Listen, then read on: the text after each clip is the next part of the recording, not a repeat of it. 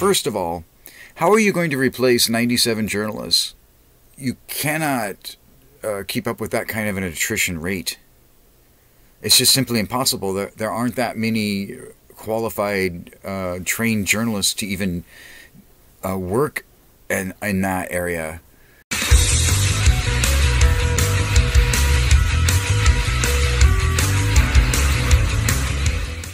Hey everybody, Mark Taylor-Canfield here for the MTC report here in the recording studio in Seattle. Hope you're all doing well. I'm here to talk to you today about some very upsetting news coming out of the Middle East, of course, and specifically about the deaths of journalists in Gaza. The Israeli-Gaza war has been the most dangerous conflict for journalists since the Committee to Protect Journalists began keeping records on this kind of thing 30 years ago. That, according to Jody Ginsburg, who's the executive director for the Committee to Protect Journalists. And as executive director for Democracy Watch News, my job is to report on the imprisonment and deaths of journalists worldwide and threats to freedom of the press. Well, we're seeing a lot of that right now in Gaza.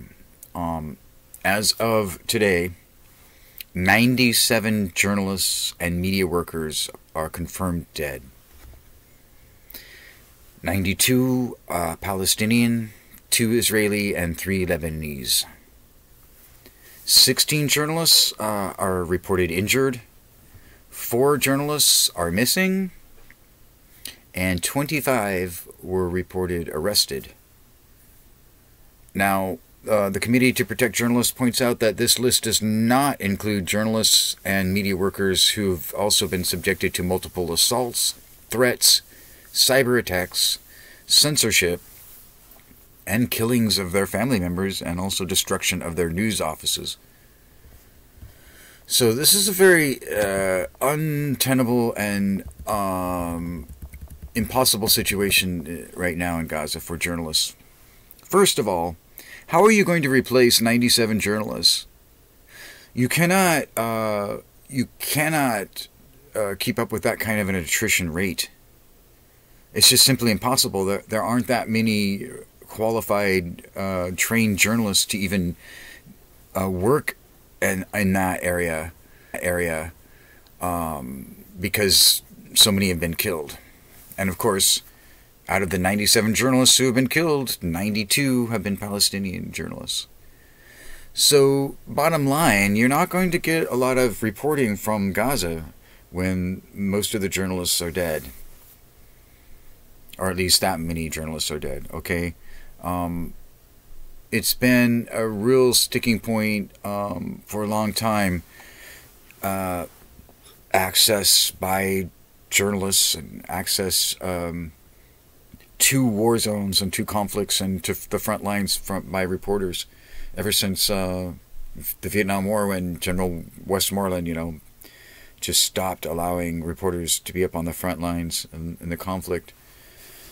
Until Walter Cronkite came along and somehow got up there, and they ended up talking to a bunch of really young GIs with peace signs on their helmets, smoking grass, and listening to Jimi Hendrix, wondering why the heck they were there.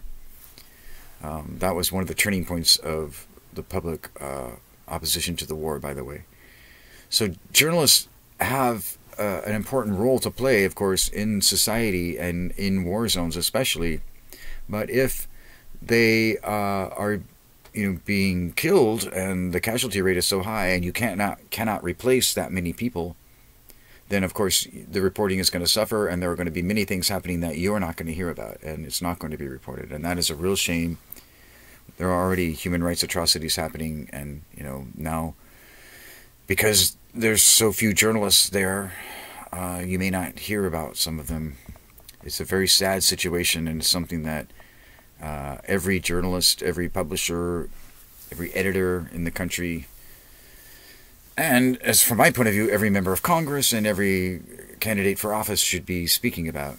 But unfortunately, we do not hear this story in corporate mainstream media. You've heard my presentations before, perhaps, about the limitations of media monopolies in the United States and corporate media ownership. I testified before the Federal Communications Commission on this issue, brought up some research that the FCC itself had commissioned, which had found, at major universities, by the way, in the United States, that found that increased corporate media ownership consolidation decreased local news coverage, limited BIPOC and female ownership of media, and in other ways had negative effects. So the FCC, by the way, after I brought up those reports at the hearing, claimed they didn't know anything about these reports that they themselves had commissioned. I believe that Senator Barbara Boxer later got involved with that issue because of these revelations that came out during the hearings.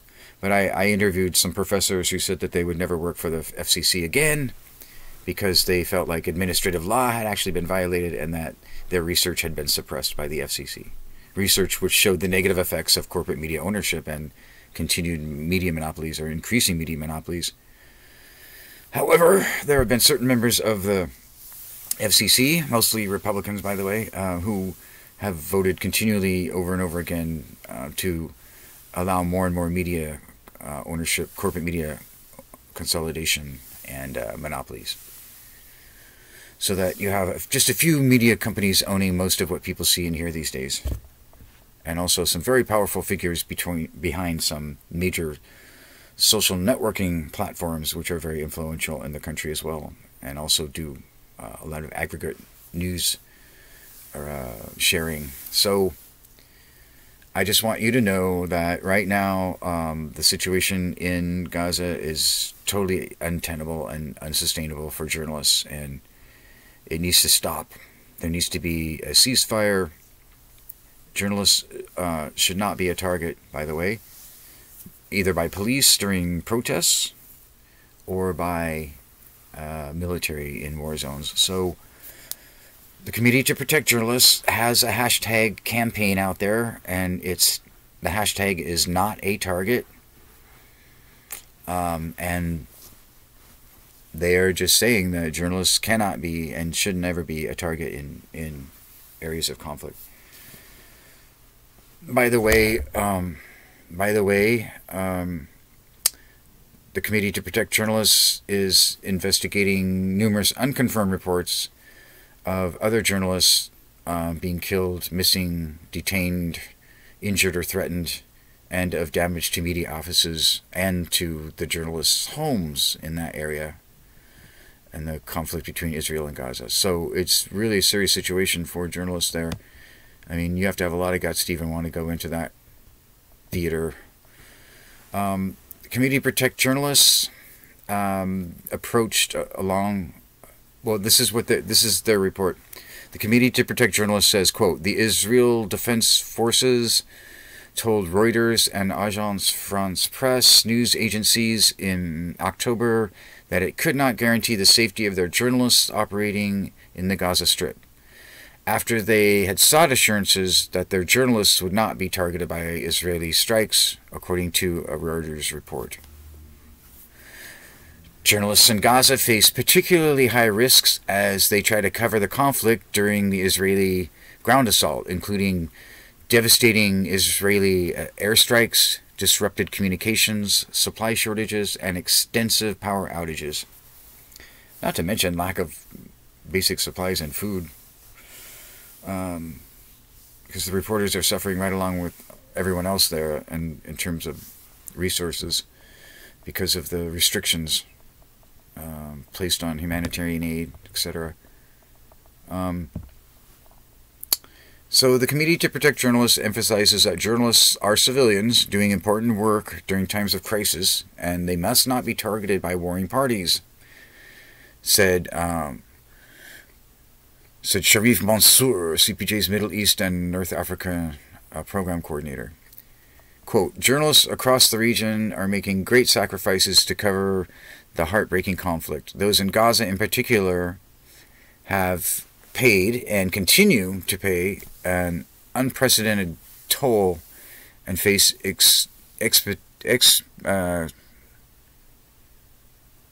and face exponential threats. Many have lost colleagues, families, and media facilities, and have fled seeking safety when there is no safe haven or exit. So you can go to the Committee to Protect Journalists, cpj.org, and get all of this information. They keep constant updates. They're a great organization. They're doing stellar work in this field. My hat's off to you folks for what you're doing to try to educate the public and let people know what's going on there.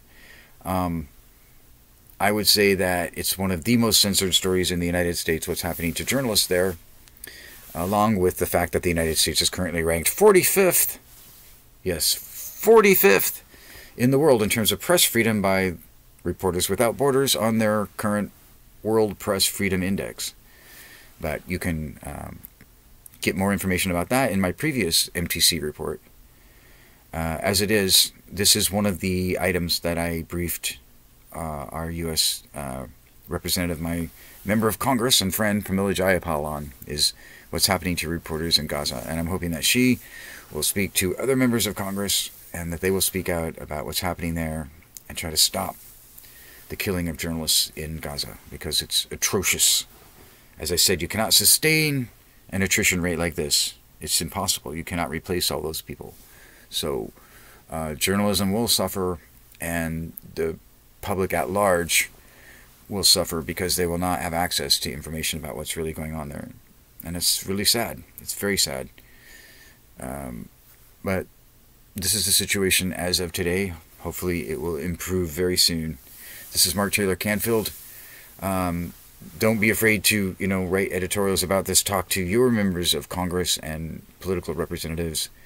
Bring it up during talk shows on radio and television, and just let people know what's going on, because this is not going to be reported by mainstream media for the most part, folks. They're not going to tell you about this.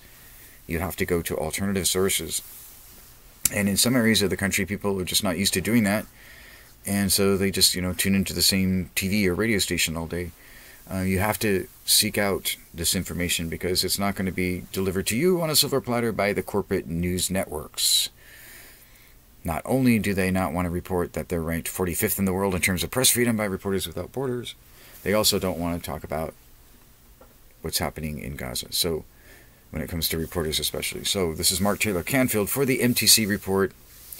I hope you're doing well despite this terrible news from the Middle East.